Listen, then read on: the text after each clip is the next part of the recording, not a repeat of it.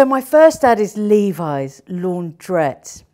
And I remember when it came out and sitting there, and I wasn't even a teenager yet I felt something rather lovely just turn in my loins at this beautiful man come in to this laundrette, and 50s Americana and sexiness on a level that was PG rated, but God, it was so loaded.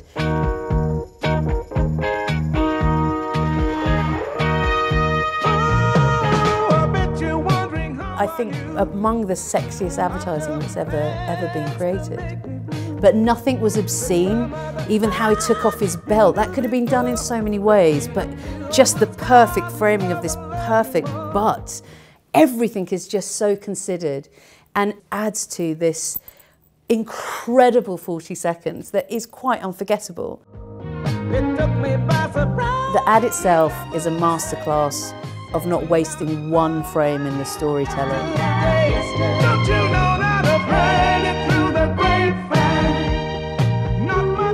It was just massive, and it changed the fortunes of the brand, obviously, and we all know that, and sales went up something like 800%, and the sales of Brill cream went up, fashion on the high street changed, boys suddenly started wearing boxer shorts, and it suddenly became so sexy to do that. But it really was a game changer, and to the point of like bunking off school, and I shouldn't say that, bunking off school and going down to American Classics on the King's Road and just touching, you know, raft after raft after raft of these 501s, because they were just this route into becoming mildly sexual and just feeling great and association and all those things. Suddenly this brand that I didn't really, I knew it, and we all knew it, but it didn't really mean anything, suddenly came to mean everything in so many ways.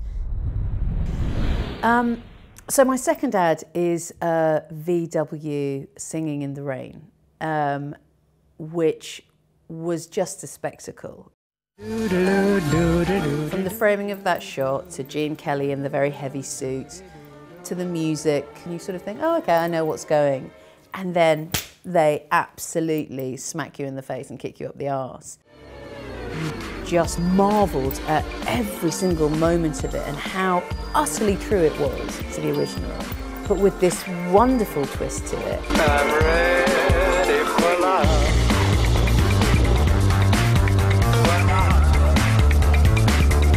The bit for me that was the most perfect it can ever get was where he says, and there's a smile on my face, and the compositing is so perfect.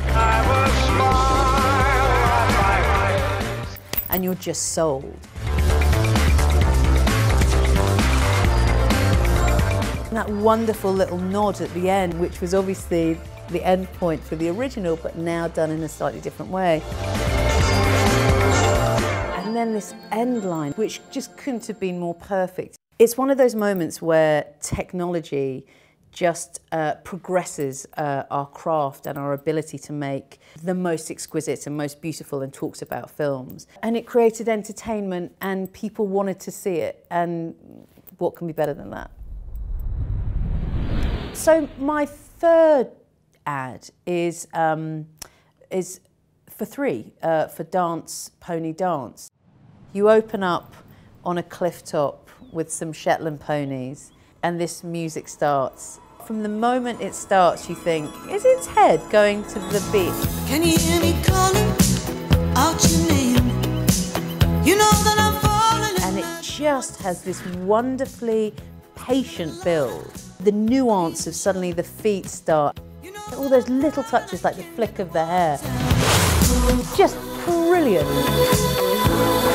Fleetwood Mac, I mean, who would have thought that would work so well? But it just does.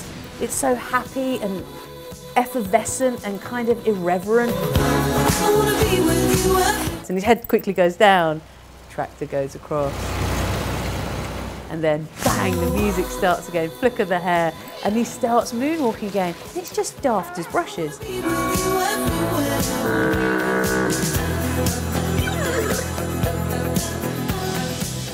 I just loved it, and I loved it in a way that I didn't want to think about why I loved it, because as with, I think, sometimes the best ads, the best films, the best stories, they just do something to you and you don't need to figure it out, and it's irrational It's just emotional and it makes you feel something. But that on paper would have been a really risky script.